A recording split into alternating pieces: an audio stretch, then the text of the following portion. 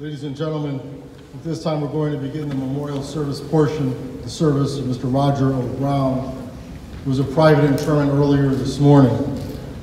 Rabbi Evan Moffitt will be officiating. This is a last and gentle reminder, please be sure your phones have been set to the off or silent mode.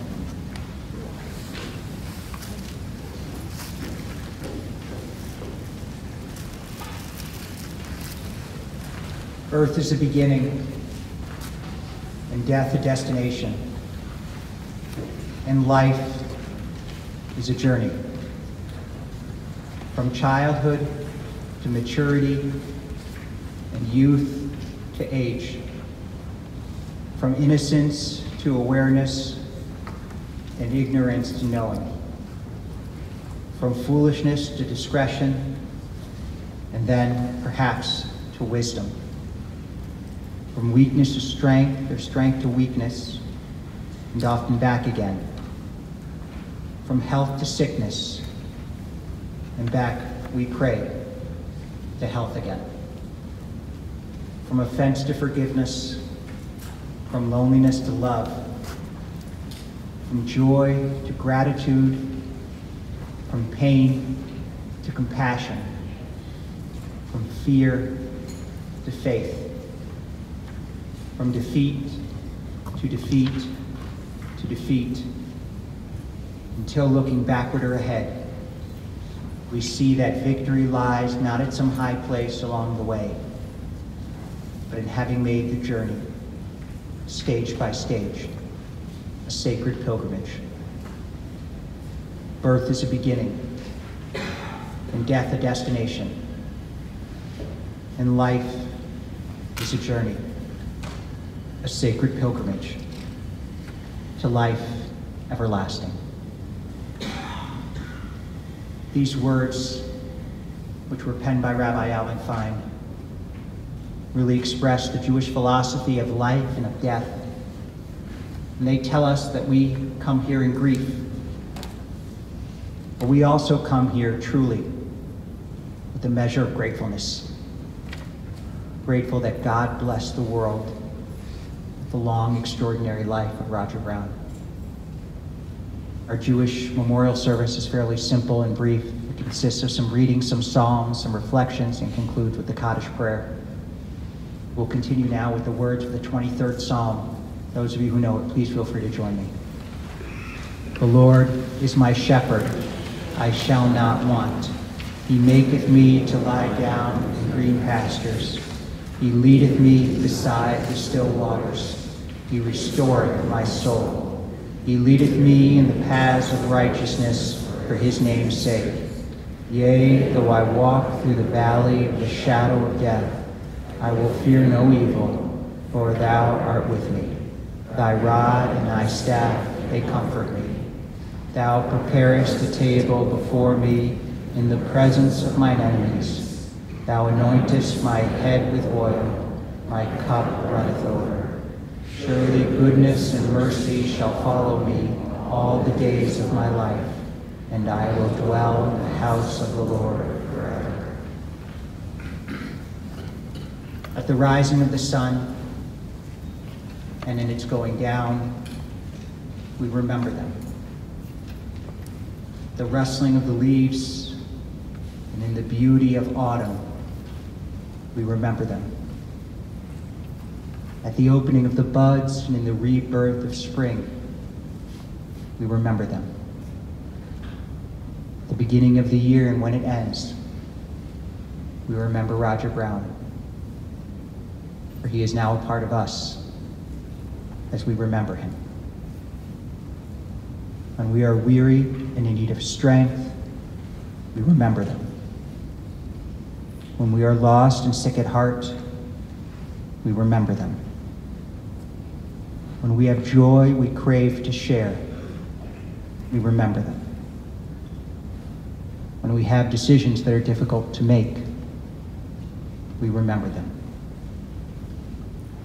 As long as we live, Roger too shall live, for he is now a part of us as we remember him.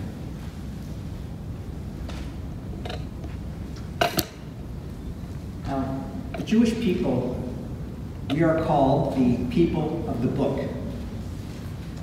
Am HaSefer. And in a few weeks, or a month and a half, we ask God to inscribe us in the book of life. That metaphor of life as a book works because every life is like a book. Our days are the pages in them. Our deeds, our actions, are the sentences on those pages. Now, if you think about books, some books are light and easy. Some books are tragically short. Other books are filled with drama and redemption and success and suffering and tragedy. Most books have a mixture of all of that. But truly great books, the ones we remember, they have all of those elements. And they also tell a story, those books. Tell a story that inspire, guide, and bless us. These are the books that, even when we finish reading them, they stay with us. Their stories linger on in our memories. Even when they're complete, they continue to influence and inspire us. The life of Roger Brown was such a story. He lived a full, extraordinary, inspiring life. While his book is now complete, the entries that he made into the volumes, the books of his family and friends, will continue to influence, inspire, and guide us in the years ahead. Now, we can divide the book of Roger's life into a number of sections, but the ones that I chose are professional, philanthropic, intellectual, and familial, family. Now, the professional section of his life. Most of us know it, if you've read the obituary or you knew or worked with Roger. He was an extraordinarily successful businessman and leader. He was a senior executive at AG Becker, which is a prestigious, path-breaking financial firm, and one of the initial directors of the Chicago Board of Options Exchange. He was also a founding member and the first president of Harris Associates, which is now one of the largest asset managers in the United States. He helped so many employees, clients, associates make a living and a life. Even into his 90s, he went into the office most days of the week. He set a model of hard work. But even more so, he used his success to help others. He cared about developing his employees into their best selves. And he didn't work hard and succeed purely for the sake of success. If you knew Roger and Barbara, you know they were not ostentatious. They were humble and modest. And Roger and Barbara were extraordinarily generous. Just ask the Jewish United Fund, Chicago Botanic Garden, our congregation, and numerous others, maybe dozens. Now, some people give to philanthropy to make themselves feel good, to say, look at how successful I am. And that's okay, I don't begrudge them. Generosity is important, and from wherever it comes, it helps people. But my feeling is that Roger understood it as an obligation. He was fortunate, therefore he sought to help others who were less so. That was part of his job. He sought to be a model for his family. And he knew that groups and organizations depended on him. Occasionally, Roger and Barbara would invite me over for lunch. It's a nice short walk. And we would talk about books, history, and lots of other stuff. It was always wonderful. And then occasionally, I would invite myself over. Usually that was during a time when we were having a campaign here at the synagogue. And Roger knew exactly why I was coming. And he and Barbara always responded with kindness and generosity. Now, the third section of this book is one of the intellect. Now, it's not really a separate section of a book, so to speak. The intellect permeates Roger's life. He read, he was a thinker, he was a traveler, all 7 continents. And not only was he well educated, Exeter, Yale, so forth, he created a home of intellectual inquiry. Whenever I came over, we would talk about what we were reading. Sometimes if I was reading fiction, I was a little embarrassed. We would talk about George Washington. They gave me a copy of this humongous book on the city of Jerusalem. I admit I haven't read the whole thing. Classical music.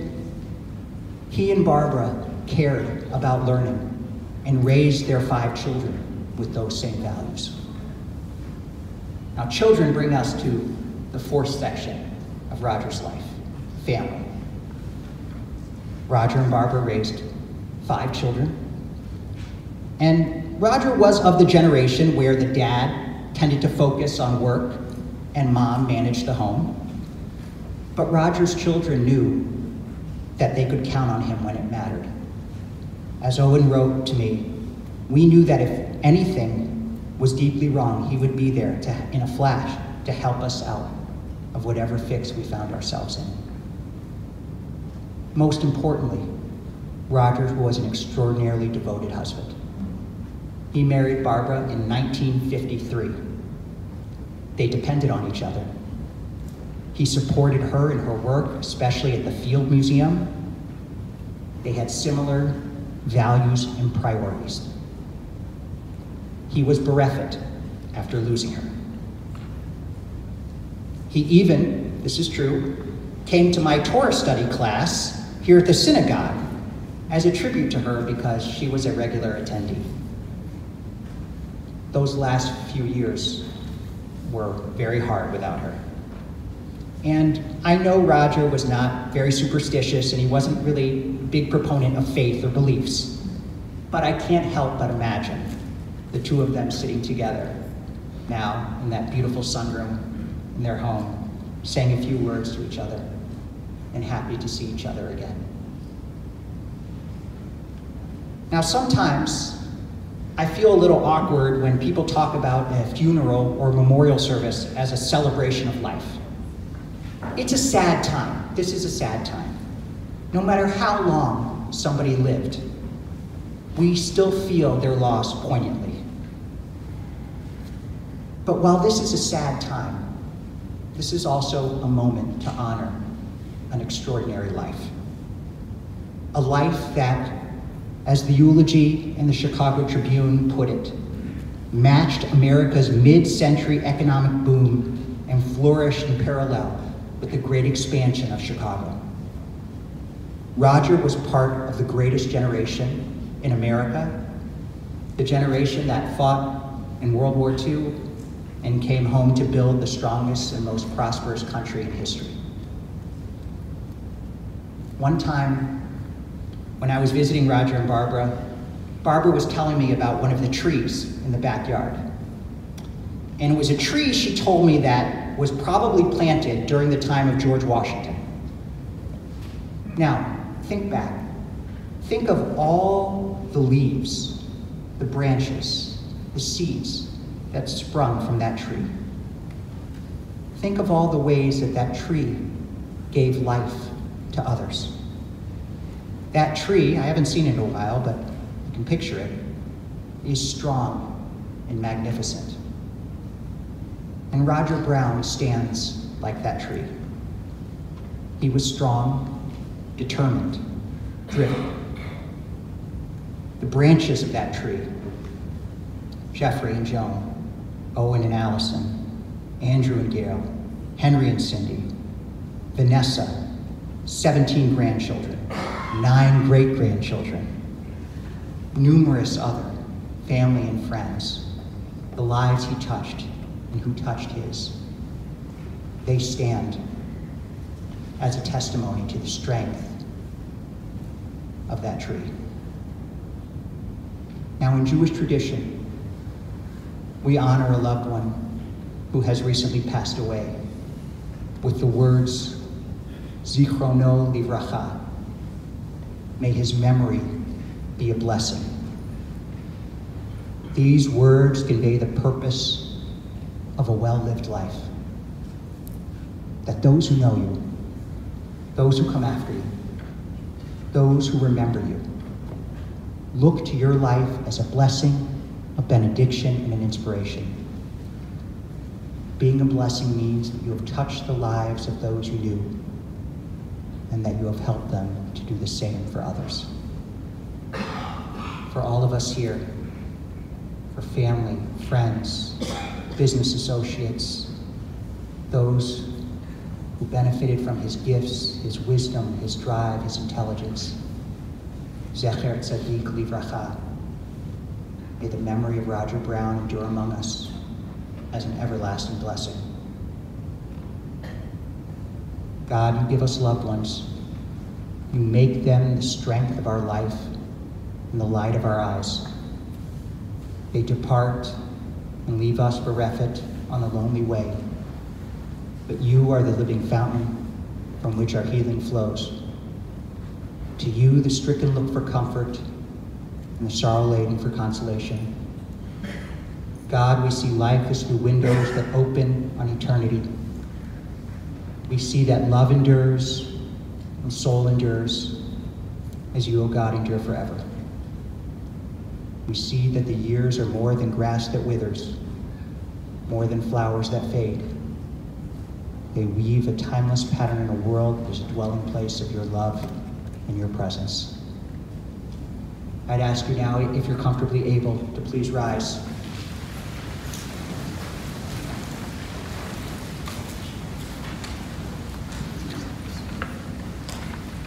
El Malay Rachamim, Shochen Bamromim, Hamse Minucha Nechona Tachat Shechina and Kidoshim V'Tohorim Zohar Ha'akim Asirim, and Nishmat Roger Brown, Shahalach Le'olamo, Ba Harakamim Yasirehu Beseter Kanafav Le'olamim, Vayitur B'Tur Chaim et Nishmato, Adonai Hu Nachalato, Vayanuach Bashalom Amishkavo V'Nomar, Amen.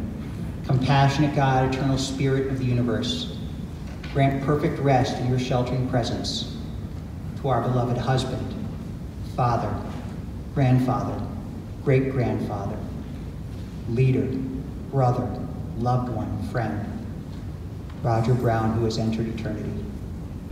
O God of mercy, let him find refuge in the shadow of your wings, and may his soul be bound up in the bond of everlasting life. For you, the eternal God, are his inheritance.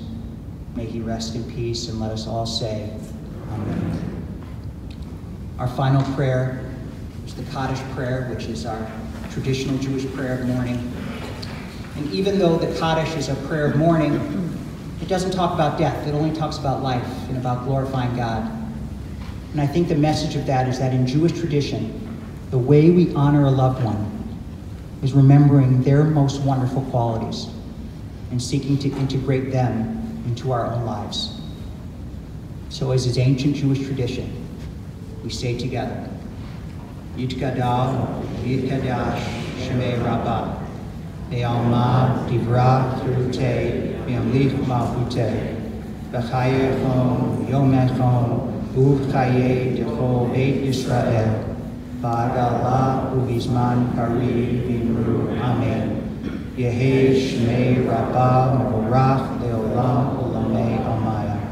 Yitbarach, Yishtabah, Yitpa'ar, V'yitlamam, V'yitnaseh, V'yitadar, V'yitaleh, V'yitalal, Shlei D'Gudusha, B'richu, Le'elam, Minko, Birchata, V'shirata, Tushbechata, V'nechemata, Damiran, B'alma, B'imru, Amen.